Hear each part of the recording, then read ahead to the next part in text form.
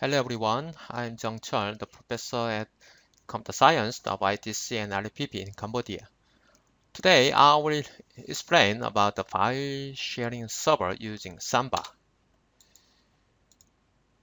Okay, this video has a two part.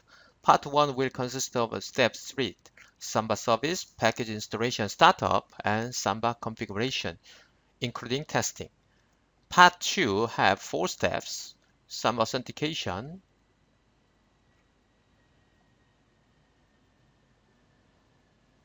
client tools, and mount like this. Okay, in my case, I have this kind of testing environment. Serverchal.com has IP address 192.168.80.25. This one will be Linux server, Samba server, and client 192.168.80.10 will be Linux Samba client. And my Windows 7 has 192.168.81. This one will be Windows Samba client. Also, this one will share some directory. Okay, step 1, Samba service. Before you start Samba, you have to know the protocol SMB and CIFS. SMB, server message block. This is a protocol to share disk and printer, and this protocol developed by Microsoft and Intel. And this protocol normally uses NetBIOS on TCP/IP.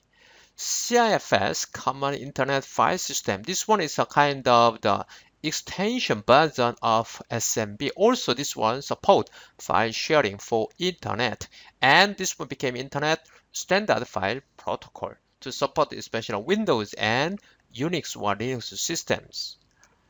If you want to use Samba, normally Samba service has this kind of 4 main services: authentication and authorization of users, file and printer sharing service between Windows and Linux system, name resolution using NetBIOS, and browsing. Especially here, the second one, file and printer sharing service. So normally Samba support this one between Windows and Linux or Unix system. And number 3, if you install Samba, Samba normally supports this kind of packages, SMB client or file system like a CFS or SMBFS. So using SMB client, you can access the Samba servers, and using CFS or SMBFS, you can mount Samba sharing directory or printers. Okay, step 2. Package installation startup. Package for Samba installation need the 5: Samba common, Samba client, Samba, system config Samba, Samba swat. Especially here, system config Samba is a kind of GUI tool for Samba configuration, and Samba swat is a configuration tool based on web. If you the successful to install this kind of 5 packages, you can start the Samba server like this: service SMB start.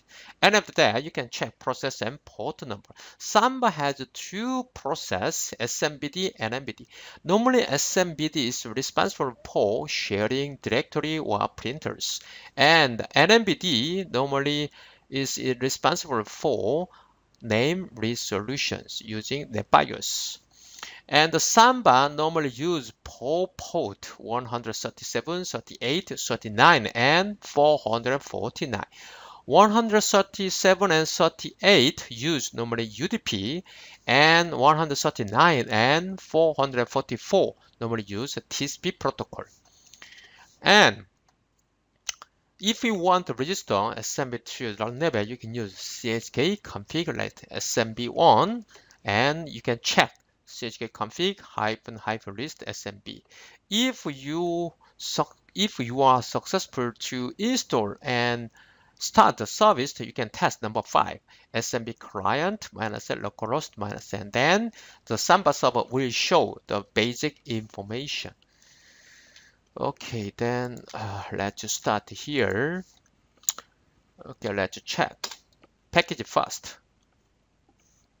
Okay, in my case, I don't have. Okay, then let's start. Samba client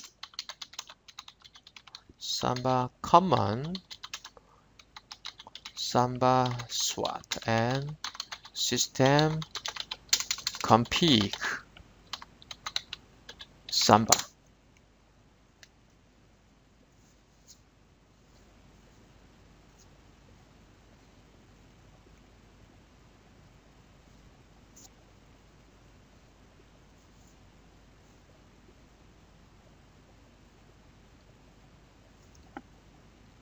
Okay, yes.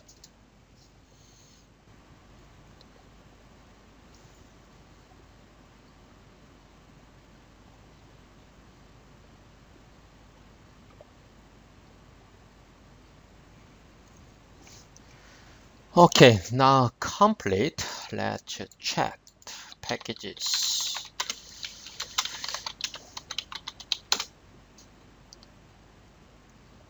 Okay, I'm successful. Then service start. Okay, and after that, process checking. Okay, and SMBD. Okay, now NMBD demo mode.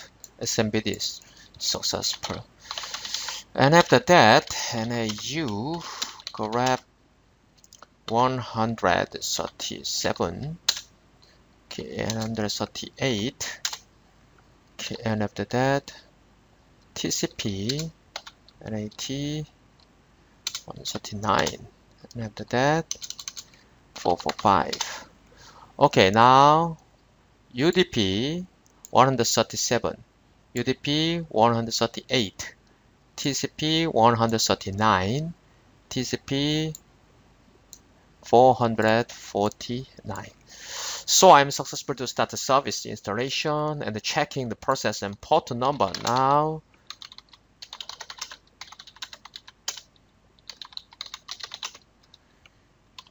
List SMB. So in my case, the number 2, 3, 4, 5 is activated. So I will change.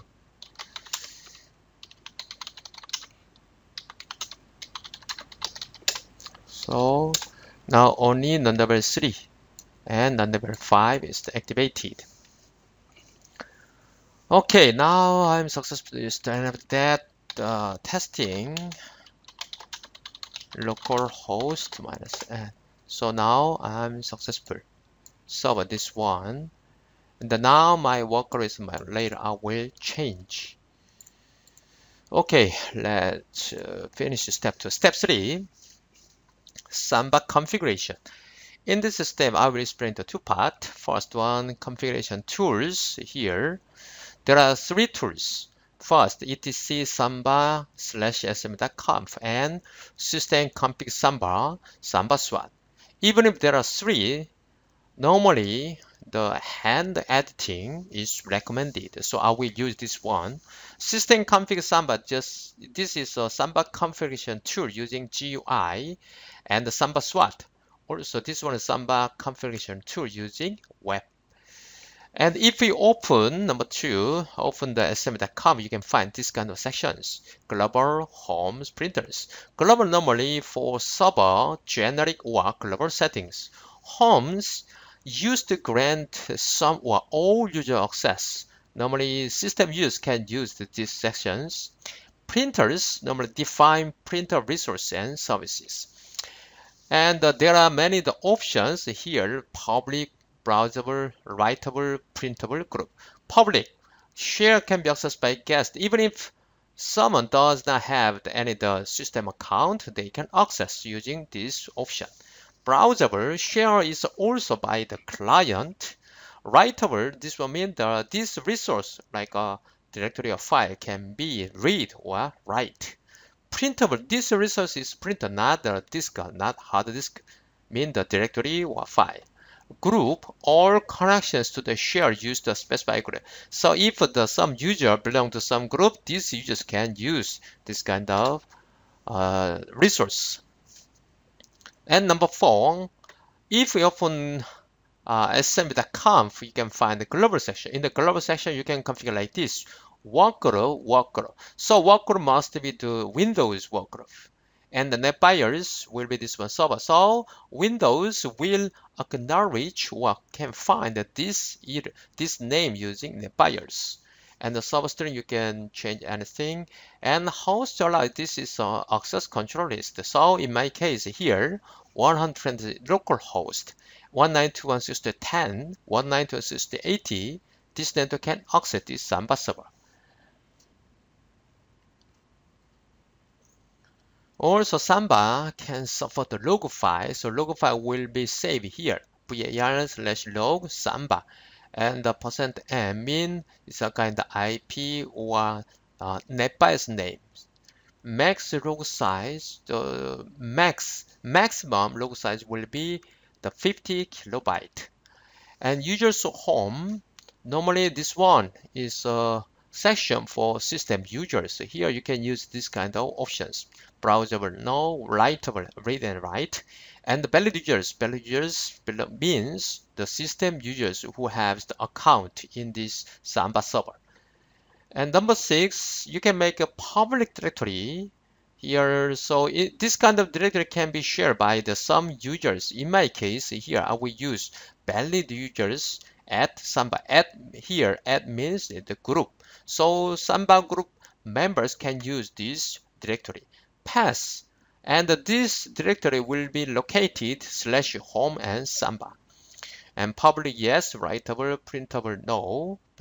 And here you can make this kind of the umask. So if someone make a file, then they will have the permission 775. If someone make a directory, then this directory will have the permission 775 also. Okay, then let's try. Okay, etc. Okay, here assembly.com configuration file. Okay, let's first global section. Okay, line number 75. Here I will change workgroup. Okay, here Samba sub. Okay, and NetBIOS name, in my case,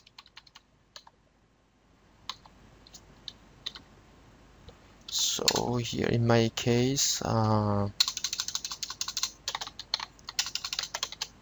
server, and okay, here host allow, this is access list in my case. Okay, 80 and 10. Okay, line number 79, this is interface. If you have 2 or 3 network interfaces to support Samba, in this case you can write that. In my case now I have only one iPad, so here I will use just I don't use this line. And logo file. Okay, logo file here. So also this one. So logo file, the location here, and maximum. And security password backend. So later I will explain about this one. So now I will activate homes and public. Okay, here homes first. In my case, server home directory, browsable, writable, and the valid users. Okay, in this case, the system users will use their home directory using Samba. And the printable, okay, and the public.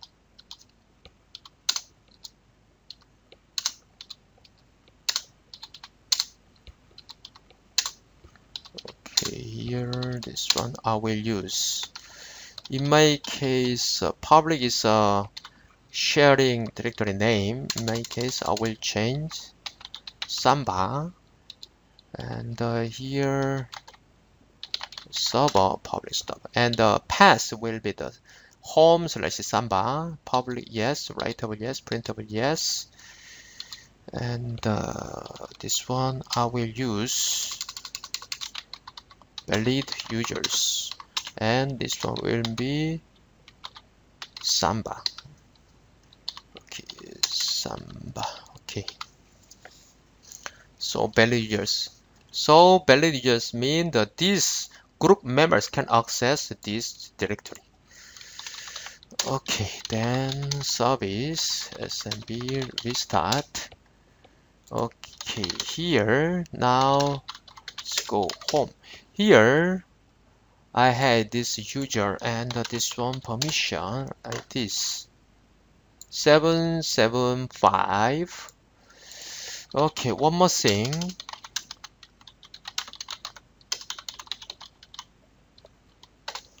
So now in my case, Linux and Tiland belong to this group number Samba. So Linux and Tiland can access to Samba directory here, but the other members cannot access. Okay, then one more thing. Here you can find this file. So here you have to register SMB password Linux. Okay, Linux. Okay, and one more user Tiland. Okay, for the testing I will add one more user. In my case I will, okay, which one? Okay, ITC.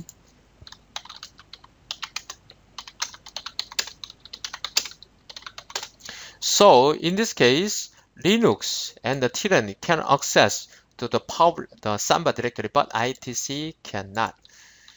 Okay, then let's test.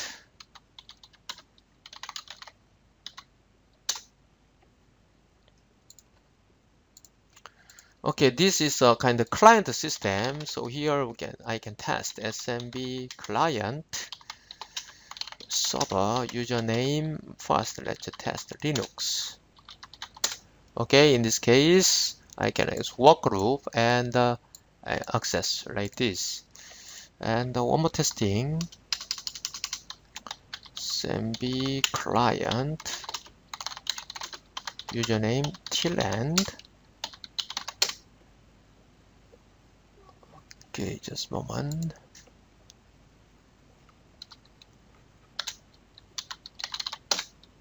Okay, here I can access also this one, but Linux ITC. So in this case, you can see like this, but Samba, okay, let's test like this.